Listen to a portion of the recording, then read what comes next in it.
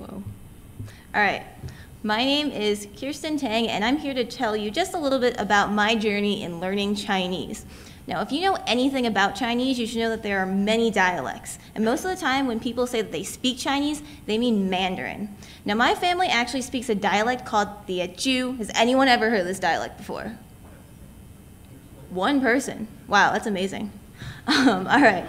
Now, even though Mandarin and Teochew are both dialects of Chinese, they are not mutually intelligible at all. Teochew is actually my first language, but as I went to school, I spoke more and more English, and eventually, I forgot almost all of it. So this year, I made it my New Year's resolution to relearn the language. So how am I going to do this? Well, if I were learning Mandarin, I'd have so many resources available to me. I could use Duolingo, I could find online courses, I could even take free classes at my local library. But it's not as easy to learn Teochew. It's definitely not on Duolingo, and I don't think my library even has a single book on the language. But there are resources out there. I found some apps that actually have Teochew dictionaries. I found some blogs, I found some YouTube videos where they speak Teochew.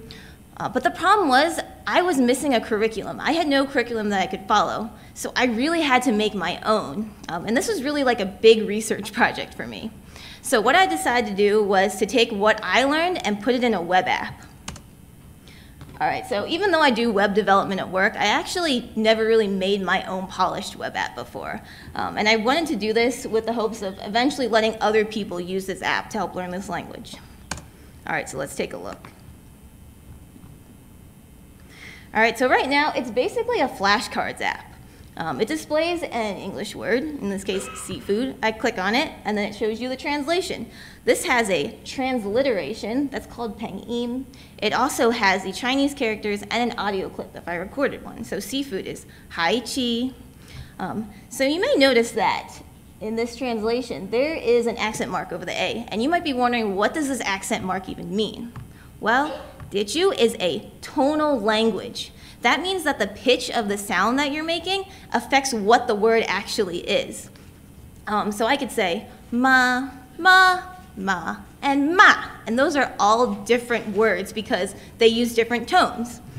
So there are 8 tones in Teochew, and I could use the tone number to represent the tone, but I found that not very intuitive. So instead, I'm using different accent marks.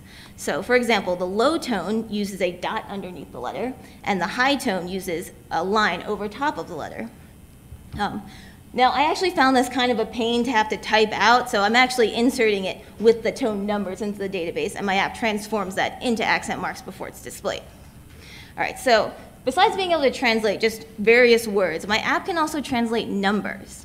And it can actually translate all the numbers up to 1,000. Now, I didn't want to have to add 1,000 entries into my database just to be able to do this. But like most other languages, there's really a formula you can use to translate these numbers that are a lot bigger. For example, 50 translates to ngopchap. This is literally 510. The number 75 literally translates to 7, 10, 5. And number 14 is just 10, 4.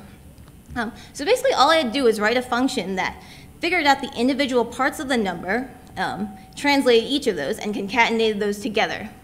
But I had one complication in this, and that's tone change. So many words undergo tone change when placed in front of another word. So let's take the number 15, for example. 15 is just 10, 5. 10 is jap, and 5 is ngo, but 15 is jap, ngo. And if you listen carefully, you'll notice that the sound for 10 changed from a high tone to a low tone.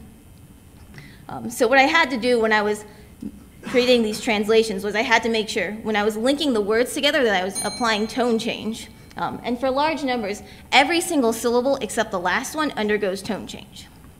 So the last thing I'm going to show you, since I'm running out of time, are my phrase flashcards.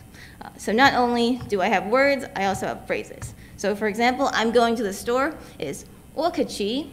What I thought is cool about Chinese is that the grammar is really simple. There's no verb conjugation, there's no differentiation between singular and plural, and there's no differentiation between present and past. So really for translating these sentences, I did basically the same thing that I did with numbers. I figured out the individual parts of the sentence and I just stitched them together, and I used the same function that I used for translating numbers. All right. So since I'm basically out of time, I'm just going to leave you with a link to my app. That's maylingtang.com. That's actually my middle and my last name. So I didn't show you everything in my app. I have a lot more stuff in there, and I also have a lot more that I want to add. I didn't actually look at any other language learning software, so if you have any ideas for ways that I could improve this, please come talk to me. And if you want to learn more about the language itself, I'd love to hear that. Thanks.